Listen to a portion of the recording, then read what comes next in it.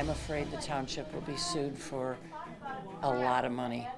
And that is not in the best interest of the taxpayers who we are supposed to represent. And that's upsetting.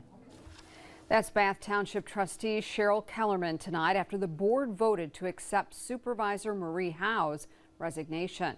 Good evening, I'm Ann Emmerich. And I'm David Andrews. The Bath Township Board tonight approving a new supervisor from the existing Board of Trustees. News 10's Jordan Burrell was at the meeting tonight. Joins us from the newsroom with more details. Hey, Jordan. Hi, David. Tonight, the Board of Trustees appointed Ryan Fewens-Bliss as the new Bath Township Supervisor. This now leaves the board with an appointed majority, meaning 4 of the now 6 trustees were appointed instead of elected. I don't like the fact that so many of us now were not elected. The supervisor is an elected position.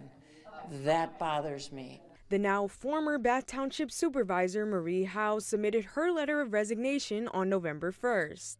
Monday evening, Bath Township Board of Trustees voted to accept or deny her resignation. I will move to accept the resignation.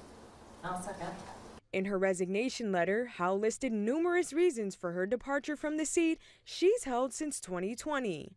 Most notably, the denial by the board to repay her more than $20,000 in legal fees after being charged for assault and battery against the township deputy clerk, April Dunham, after Howe allegedly slapped Dunham on her upper arm back in August of 2022. It upset me terribly that she offered to sign a waiver absolving the township of any liability for her legal fees in defending herself against charges that she was found innocent of assault and battery. Although the case was dismissed because of lack of evidence, the tensions remained high between the board, leading to Howe's untimely exit.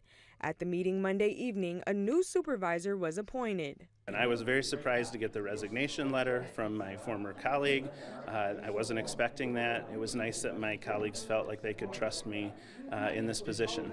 After Fewens-Bliss was sworn in, one resident voiced her disappointment that the board couldn't get along, and it led to Howe's resignation. When I would come to some of these meetings and she was here, I saw her treated with disrespect from a lot of you. Howe also mentioned other reasons for her resignation in her letter, like her table being stolen, changes in Board of Trustee rules, being locked out of township offices, and the failure to return to her office after her charges were acquitted. She says the actions of the board bring humiliation and stagnation to the township. Live in the newsroom, I'm Jordan Burrell, News 10. Hi, Jordan, thank you.